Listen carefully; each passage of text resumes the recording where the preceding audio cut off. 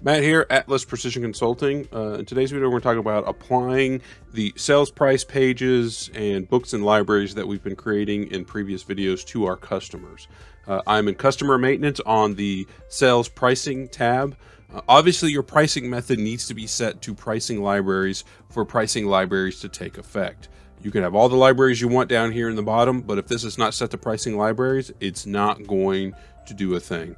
Because you can set a customer straight up as a multiplier and increase everything they buy by the same multiplier. Obviously, in this case, we want to use our libraries. I do want to call out another library checkbox here. Use lowest prices across libraries.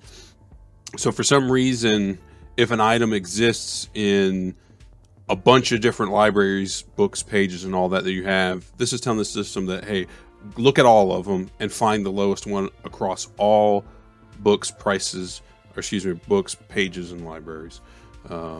The other thing is you have all these job contract things, which we'll cover in a different video. Those don't really have anything to do with libraries as far as using libraries, but I will say if an item appears on job contract pricing and you have it set to use all contracts, it will pull the pricing from the job contract over the library. It won't even look at the library. It'll basically see, oh, this item exists on a contract. That's the pricing that I'm going to pull for this item. Doesn't matter if it exists in libraries or not. So that's kind of your hierarchy there. Now you see in this account, there already is a library.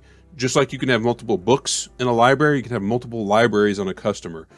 So we're going to hit the plus symbol here, and we're going to add that one that we created earlier. Now you'll notice the sequence number here.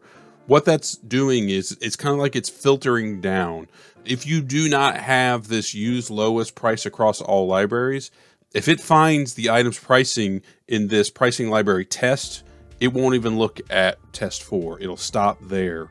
Those settings that we looked at when we were creating the library, those were all contained within the library. The first of, newest of, lowest of, all that is contained only within that one library. So just make sure your sequencing number matters.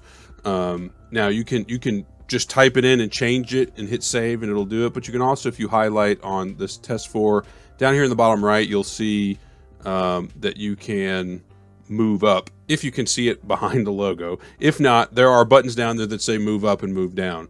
And so I moved up and my test 4 is now my top library. You can see it changed my sequence number. And then it's just a matter of saving. Next time I enter an order, if an item lives in that test 4 library, that's where my pricing is going to come from. If you guys have more questions about pages, books, and libraries, make sure you put comments and questions down below. If you got questions about anything else, put those down below as well. And stay tuned for other videos like job contract pricing, rebates, things like that we're going to focus on. Make sure you like and subscribe. And as always, Atlas will be here for your P21 needs.